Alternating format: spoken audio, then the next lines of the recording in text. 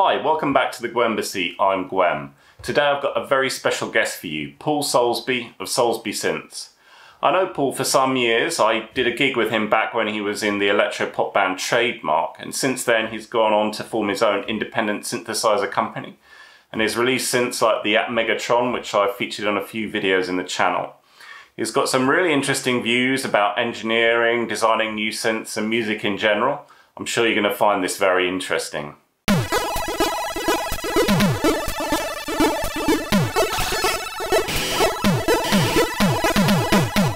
So I wanted to ask you the beginning, because when we first met, I remember the night extremely clearly. It was an event called UK Fresh. Yes, yeah, in Islington. Yeah, somewhere in Islington, and I met you and Ollie and Behringer and a bunch of other people for the first time. It was a really great event. So at that point you were in Trademark, which was...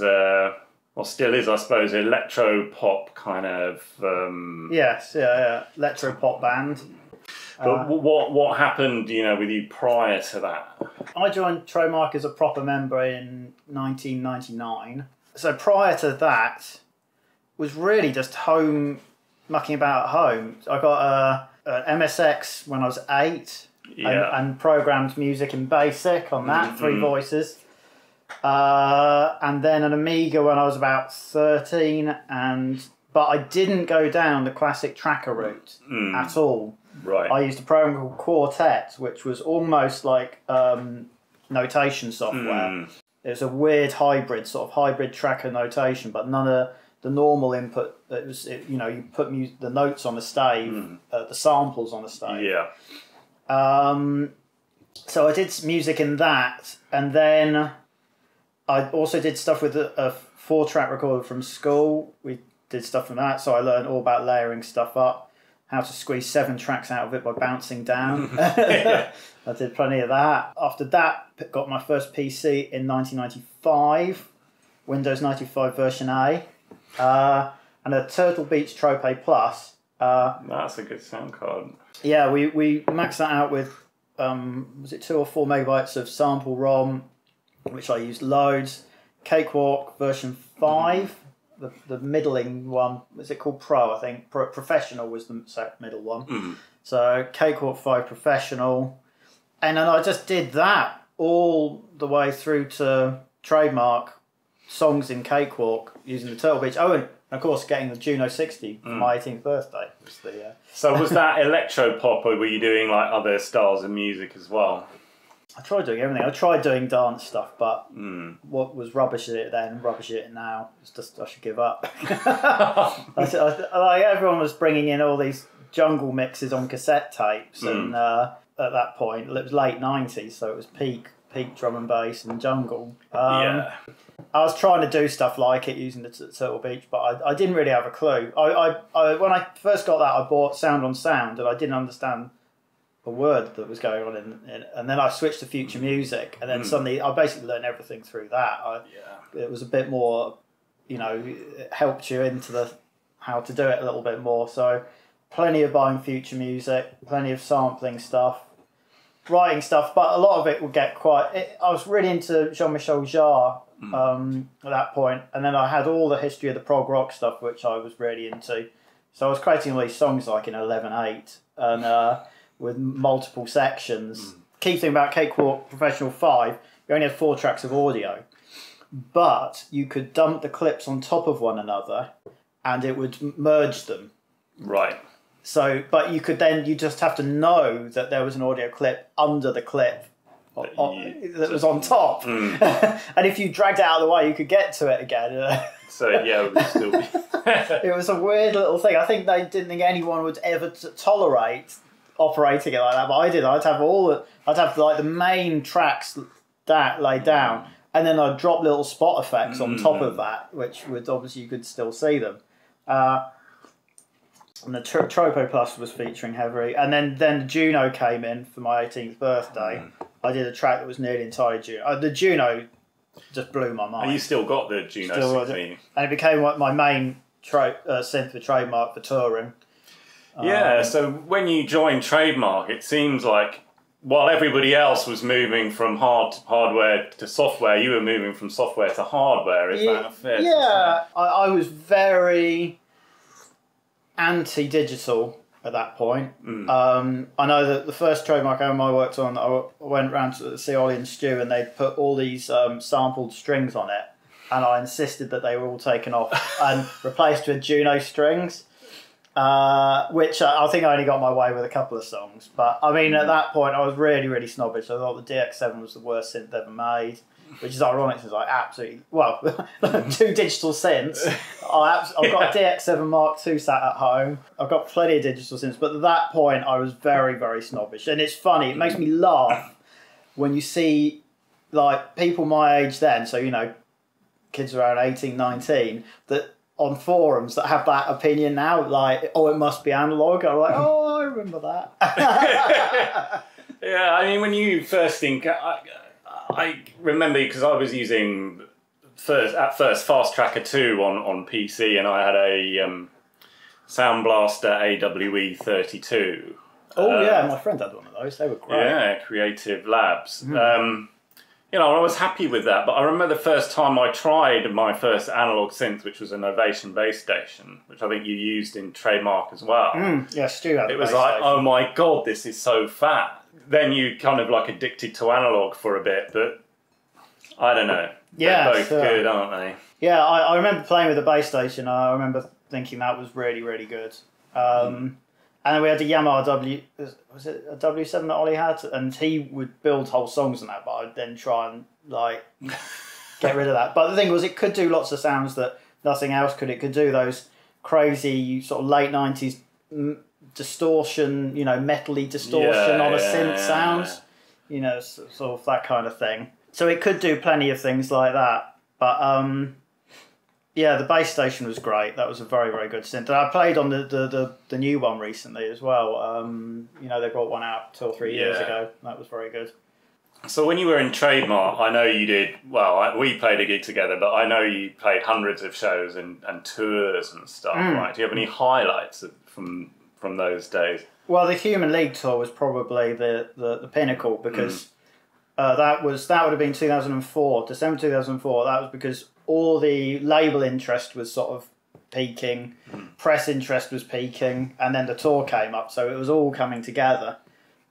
But like with so many bands, it you know, it just wasn't enough to see it through to being a career forever for me. I don't really know. I guess we were still just too interested in doing what we wanted to do. Even though we had songs that people were saying were hits, we didn't write them to be hits. It wasn't like, oh, we must write a hit. We were just like, oh, let's try this. Oh, let's put this weird slide guitar or this weird piano sound, and never really entered my mind. It gives it integrity, though, right? Weirdly, if Ollie could mix all those songs now, it would sound 20 times better. I think we got very stuck over minor details rather than bigger things when we were mixing the songs. But I think just because I think it generally worked. I think we always got there in the end. There's no mixes. I still feel the hi-hats are too loud on Toe the Line, but you know, whenever I think about that, it annoys me. But other than that, I think every mix ended up okay. It was fine. Really didn't think about stereo in the right way at all at that point. By the final album, we sort of got more on track with knowing that stereo width was so important. Also for making a song loud. I think we were almost like in the noughties. It was like you got to put everything down the middle, and it's got to be really dry and tight and punchy, and that's what makes it in heavy sounding. But then I think over time, then it switched, and then it was like. But the last album, we're like, no, we need to make things really wide, put big reverbs on things, and that will make it sound intense. So yeah, it sort of changed our opinions on things over time. Did you have any like disasters on tour? Like, did the Juno 60 ever blow a fuse or something? Oh yeah, we had Human League tour, Reading. We'd have a rack of synths at the back, and then our main synths out the front. and I started Trusting What You Know, and I did a main bass line that is the song at the start, and nothing came out. So I tried to reset the micro modular with my hand. You know, this is on the show, final song of the show, or Reading Hexagon, and instead of resetting it, I actually just rip all the cables out and can't put them back in again. So I'm like, it's without actually now completely dismantling it and getting back in. So there's no way I'm getting that back together.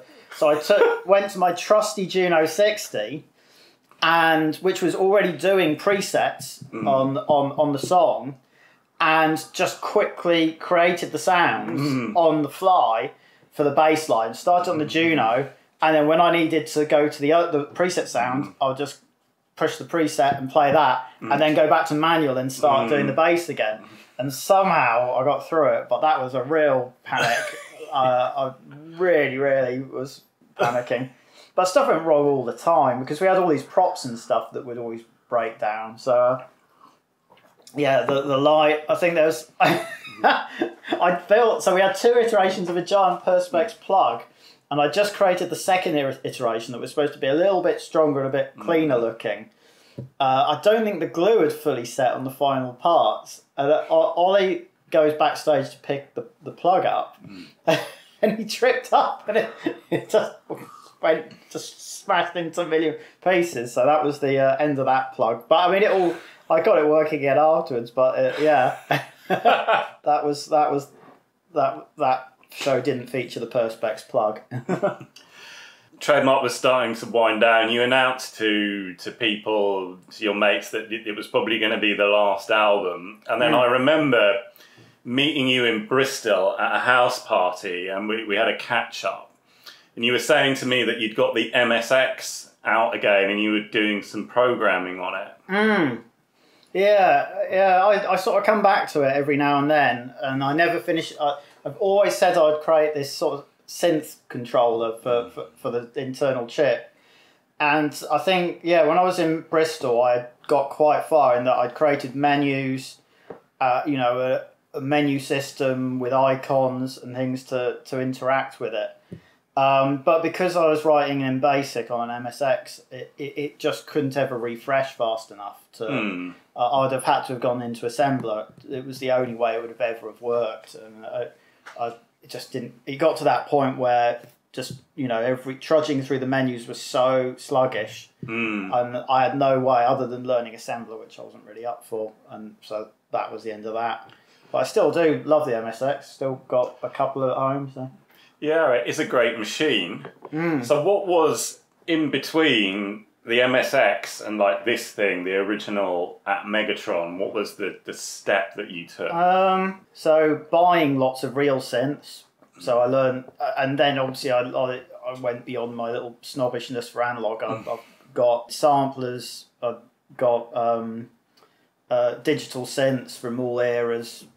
I obviously been a recording engineer for 2 years in a studio that had dozens and dozens of synthesizers from all eras. And I'd stay back and I'd learn how to program, even a Korg. I created my own patches on a Korg Trinity. That's pretty impressive because that's not the easiest synth to... It's supposed to be just dialer sound. But I mean, it has it all in there if you're willing to dig. So I thought I'd give it a go. I always felt... I took all these synths that I loathed and thought I could tame them. And sometimes it worked. I think the OB12 I did manage to tame a bit. I spent a weekend with the manual of that trying to make a good sound. And I worked out tricks and things for making it sound interesting and not just like this weird distorted reverb. The Trinity was never good. I really tried everything to get a good sound out of that. It's just a horrible preset machine. Right. Did you ever try a cool Prophecy? Yeah, Prophecy was... Yeah, we used that on a few Trademark songs because there was one in the Birmingham studio. It's a weird old synth because you go through it and everyone thinks of it as being... that synth the Prodigy used for all those roaring bass lines and things. And you go through, you use it, and it's like, oh, saxophone, just going, pa, pa, pa, pa, pa. Like, is this the same synth?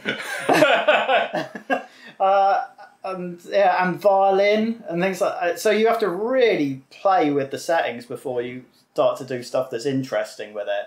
So you were trying all these synths, but I mean, it's a ballsy move to set up your own synth company. There must have been like a trigger that really pushed you over the edge and said, right, I've got this idea. No, it was really, it just sort of happened. I think it was, so I decided I worked from 2004, 5-ish through to 2013 on game shows. And there had been a couple of shows that involved Arduinos, but I decided I didn't want to do it full time anymore. So I stopped at the end of 2012, and then I just started playing with it. I didn't have a plan though of what I was going to do. I knew it would be music related somehow or synthesizer related, but it certainly wasn't you will create a synthesizer company and it will do 8-bit synths or anything like that. Just started tinkering around, and then within a week or so I had some basic sounds coming out of it.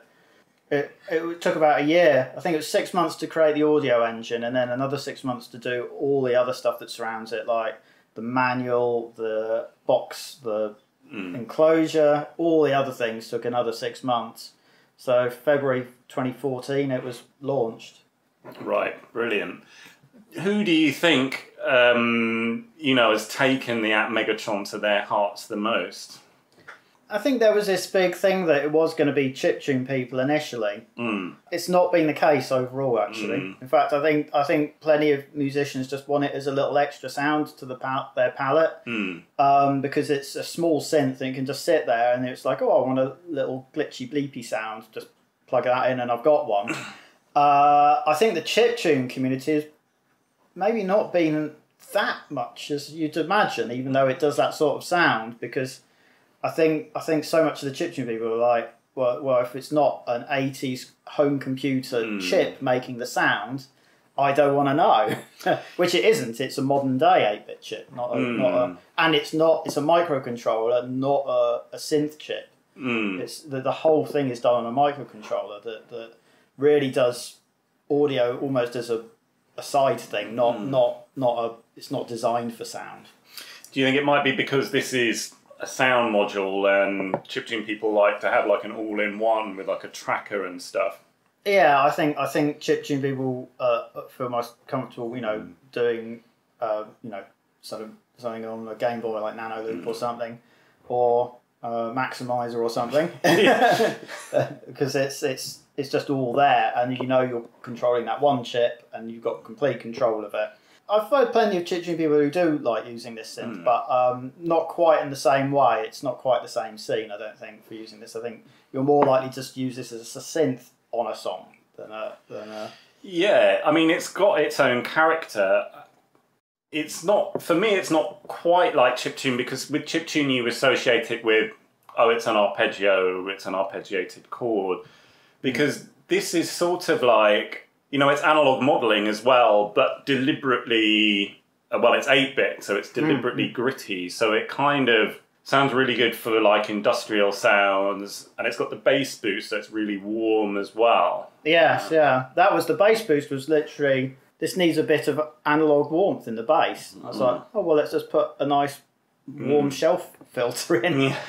It's odd, it's not a common control to find, just something to do a bass boost, but at that point it was just like, well, that's what I want to do. So, and it's been a sort of thing that's on the new one as well. You'll see, with this sort of 8-bit synth, having that, you've got to use it carefully though. If you try doing a lead sound with it on, you'll have all these little sub-harmonics going pop, pop, pop. So it's sort of great if you've got a big warm bass you want, perfect. But I always say turn it off for leads and high sounds because it will sound up nasty.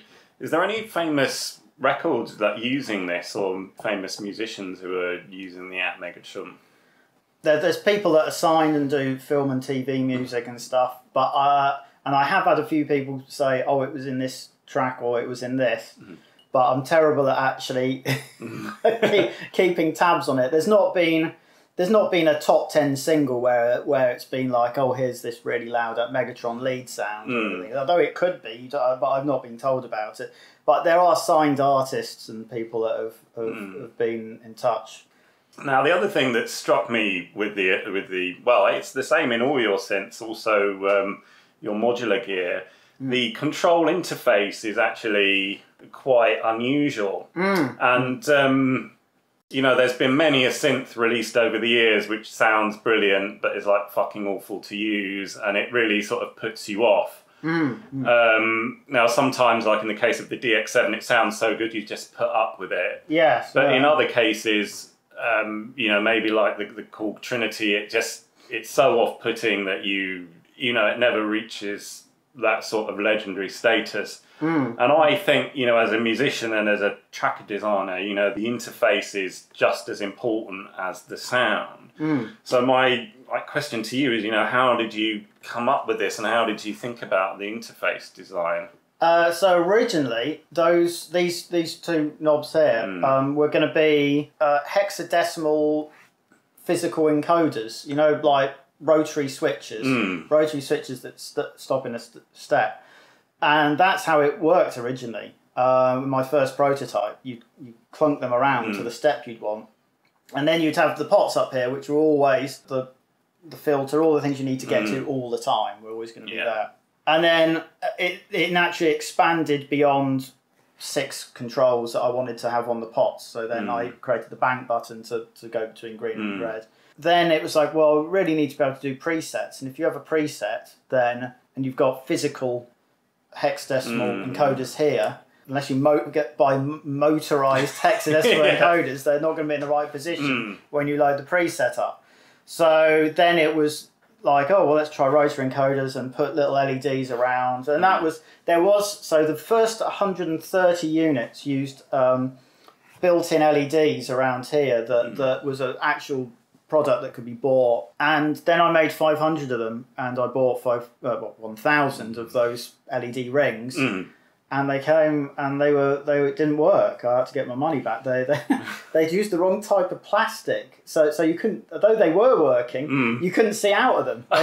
So they'd put far too much white in the lens part. Oh god! So that it just absorbed the whole light. I said, I've installed one of these. I can barely see it. You know, even with all the lights out, I can't see it's on.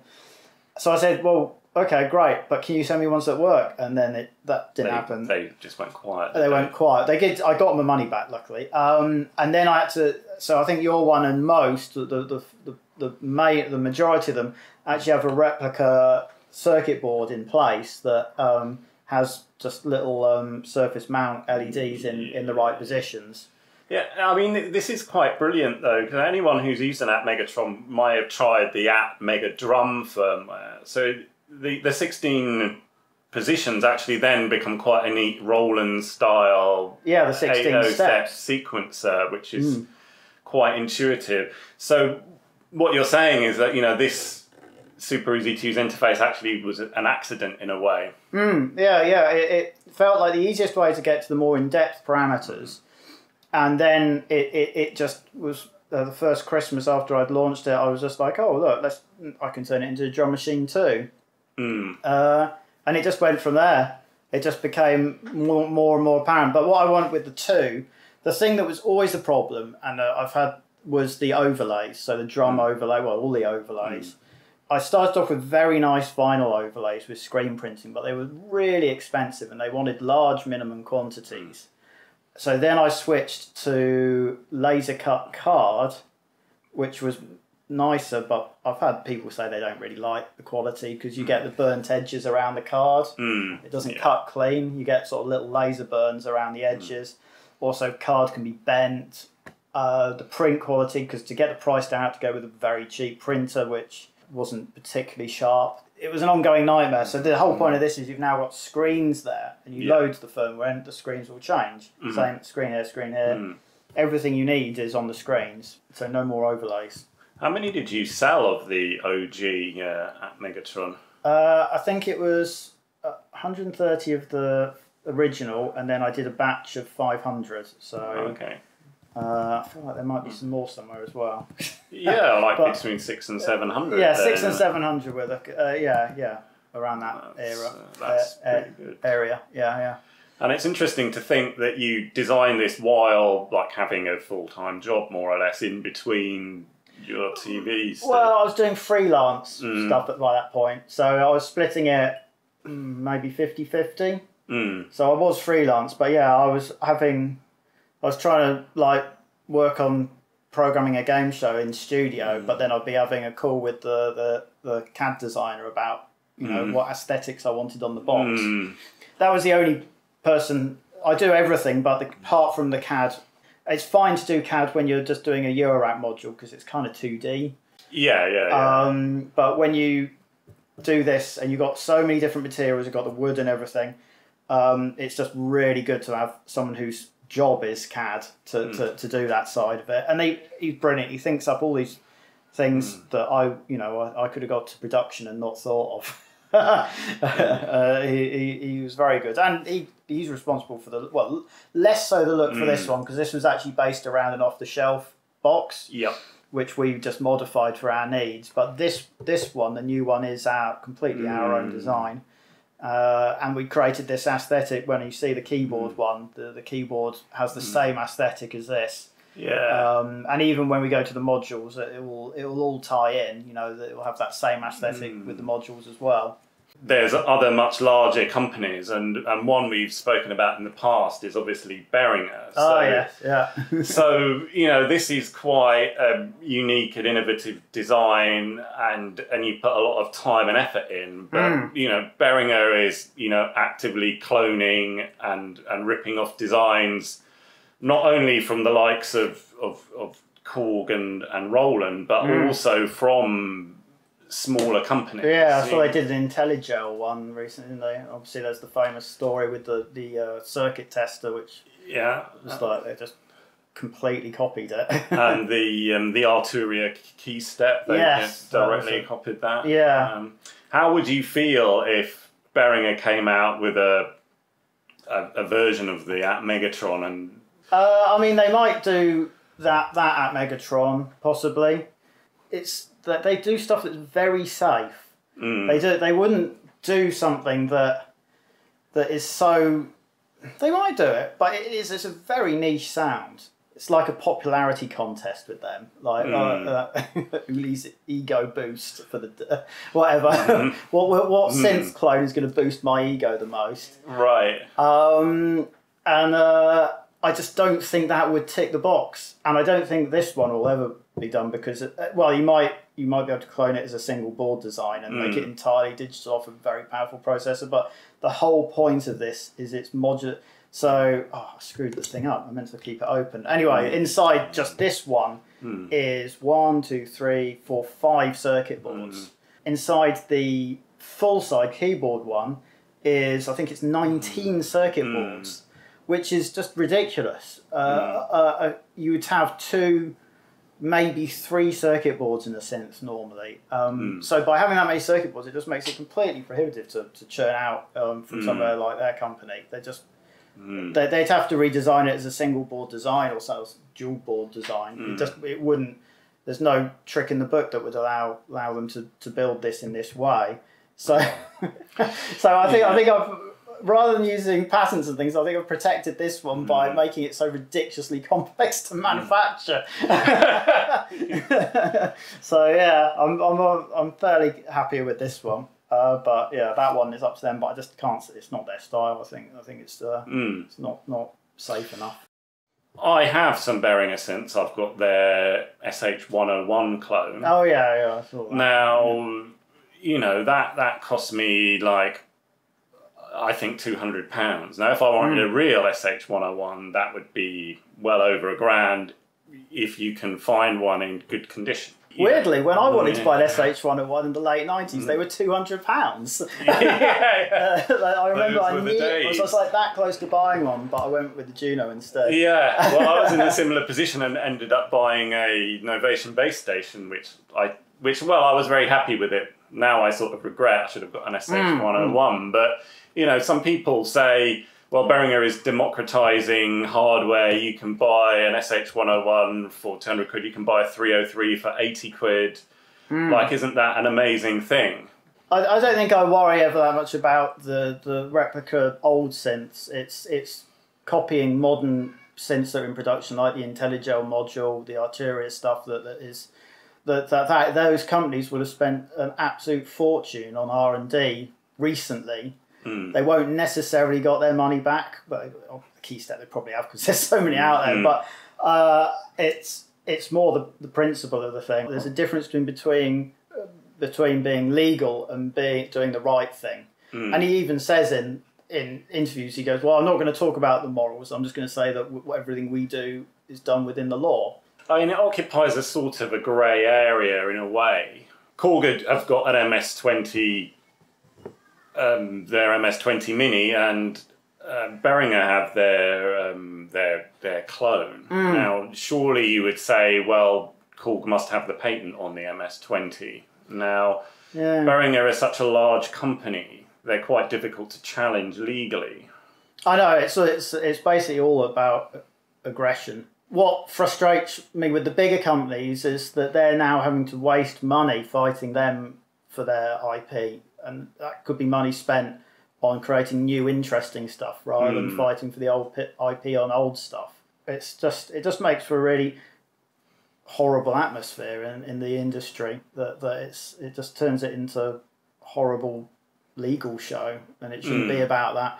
Engineers pride themselves on developing things and moving things forward, and I don't feel they go that far with that. They claim their iterations on classic synths, but whacking an effects chip on something, it's hardly inventing the Fairlight, is it, or inventing the DX7? That is real creation. Those are the people we should be hailing as heroes. But there's probably people who'll buy them. I don't mind too much. I can imagine me as a student being very excited about being able to buy a very cheap version of a synth that's regarded as a classic. I can imagine me being that person, but I've been very fortunate. I've worked in recording studios where I've got to use the real classic synths, like for hours and hours and hours. So that's not something I feel the need for anymore. I don't need to play on any of these synths anymore.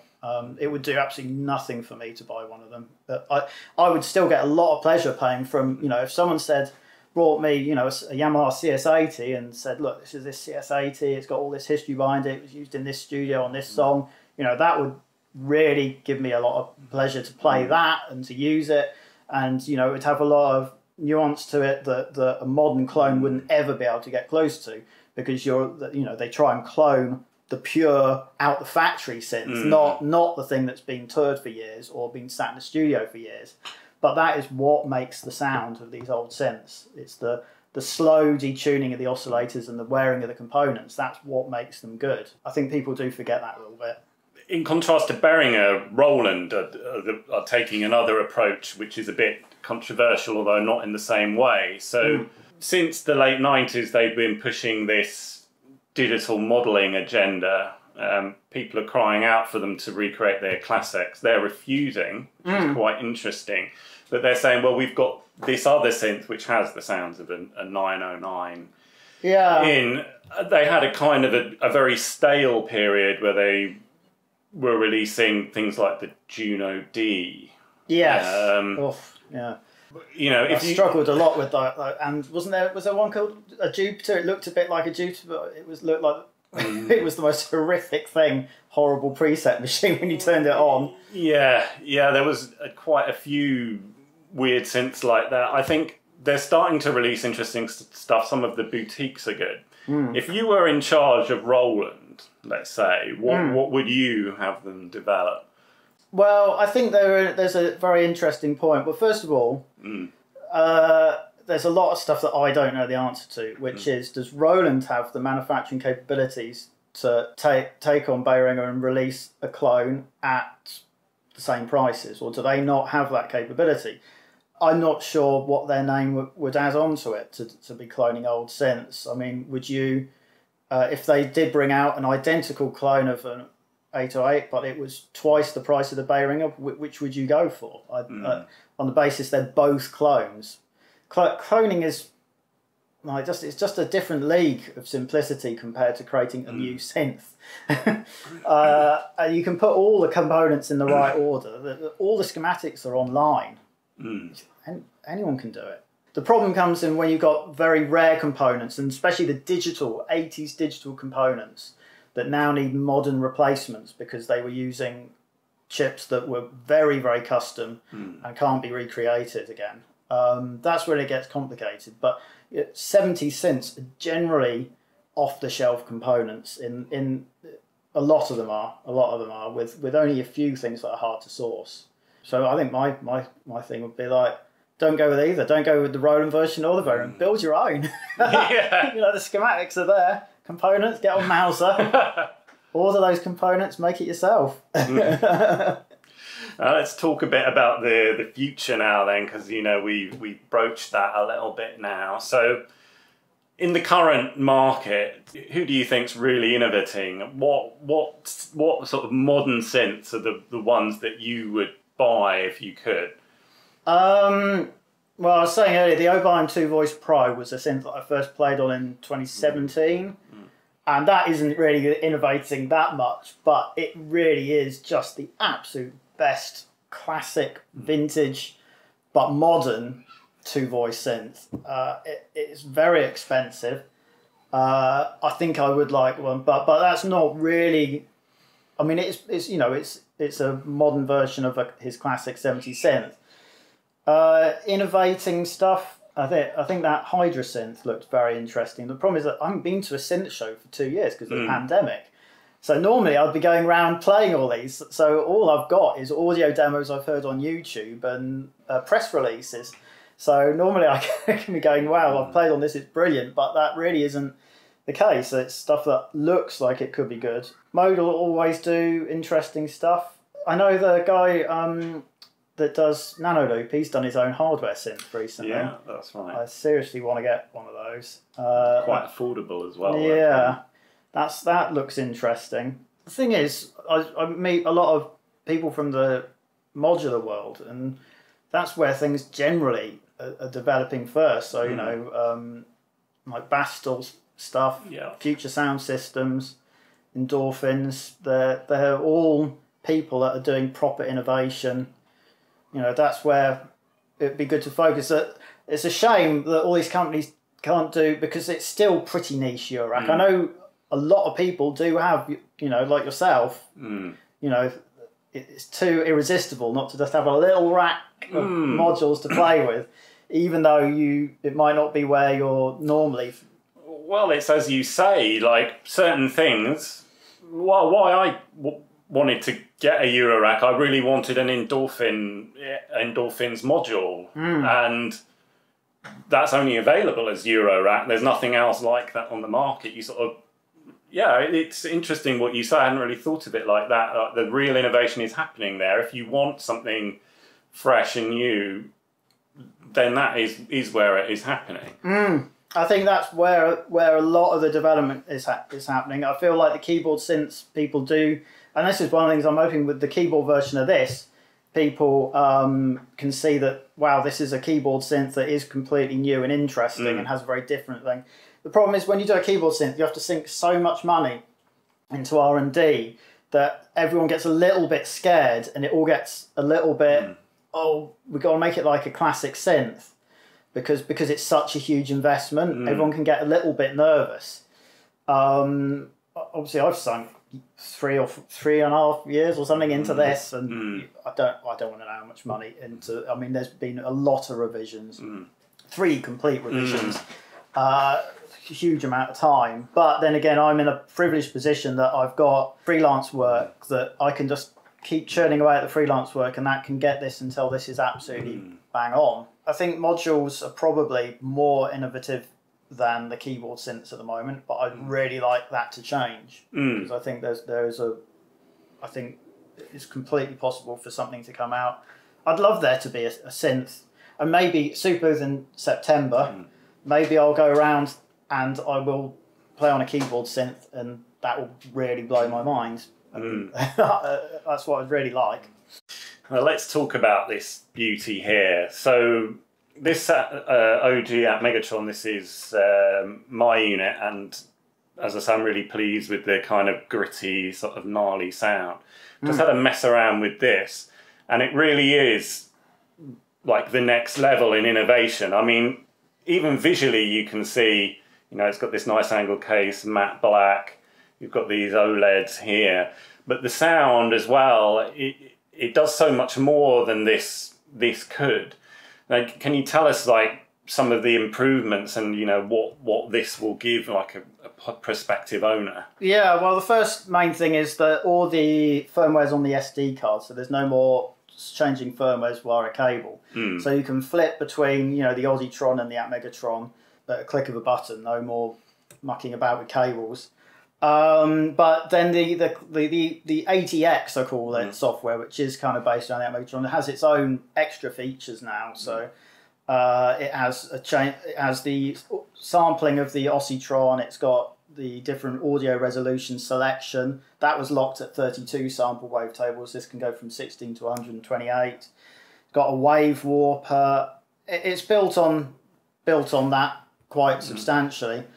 And then we've got other ones we're working on, like the drum synth and a thing for doing the gwEm piano and organ, and some of the classic ones. There's a Behringer synth that I've been working on. I don't know when that will be ready, but that's like a whole new sort of synth based around system of creating points, and it then does a curve around the points. Yeah, brilliant. Just like you do, in Adobe Illustrator, if you're creating a path. I was like, oh, well, you create your points and you create your curve. What would that be like if you did that in the synth? So something I'm working on.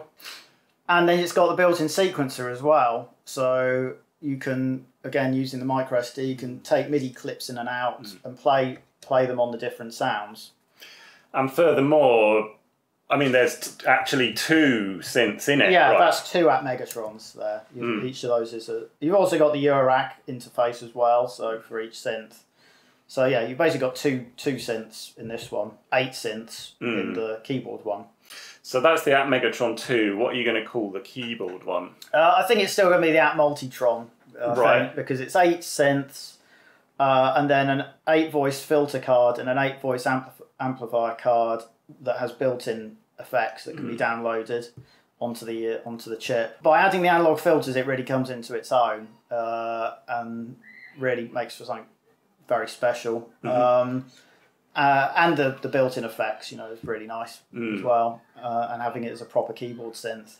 And do you think you'll do a Eurorack style module of the Atmegatron 2? Yeah, the whole thing is internally can be thought of as modules. So this is it will be a Eurorack system based around this section here. So everyone would need a controller unless you already own the Atmegatron 2. If you were pure Eurorack, you'd need to get the controller module. Then these are the voices, so all of these are modules, and then the filter and the amplifier will also be modules as well. But there's also this thing called the ATX bus, which passes the data from the controller along to all the modules, as well as the audio. 8-channel audio will be passed from module to module. So it's a bit like Eurorack Plus. It can integrate with normal Eurorack, but it's its own little thing as well. Really cool.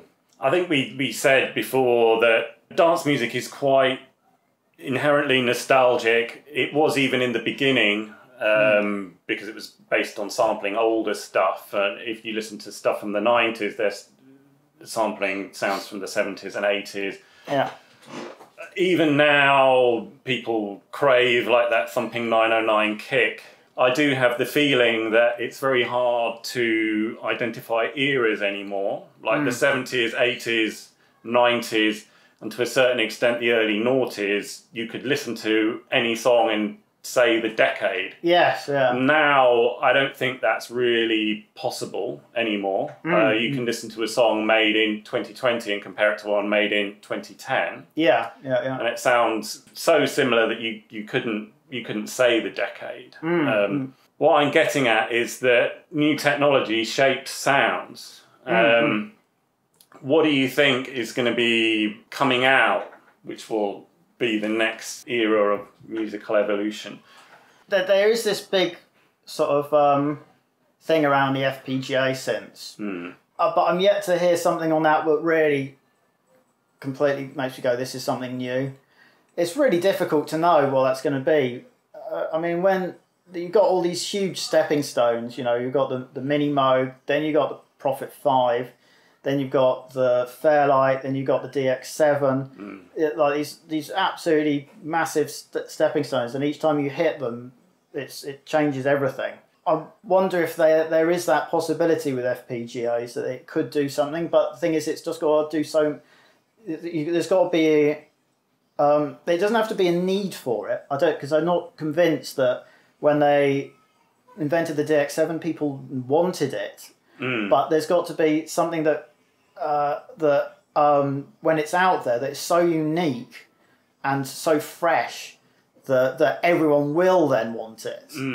And I think that could be the FPGA, but they've got to use FPGAs in a way that is just totally unique. And again, it can't be just a box ticking synth of analog, virtual analog, or sampling or anything like that. It must be something unique. And I think it could happen. I don't think it's happened yet, but I think there is a potential there. That would be the one thing that I would say, but I don't know what that is yet. I don't know what that sound is, but it'll be good when it happens. I know that. That's brilliant.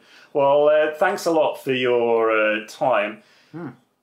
Check out the Atmegatron 2. This is going to be first shown at Superbooth in September. Mid-September, yeah. When do you think it's going to hit the streets? Maybe for Christmas, I think. I've got to get. There's still I've got a few demos units, but manufacturing the cases, it takes a very long time. Yeah. Let's go for that. But I've been trying to avoid the. I kept on saying, a release date a few months after whenever I was asked, and I just felt this is silly because it was making me really stressed out. So I stopped the guessing. But if I have to guess, I guess at the end of the year. Well, thanks a lot to Paul for being on the channel. I put a link to Soulsby Synth in the description, so check that out. And all those young synth engineers, think about what Paul has to say. Let's try and make something really new and innovative. If you like this interview, smash that like button. Maybe even subscribe if you fancy that. And I hope to see you in another video soon. Take care.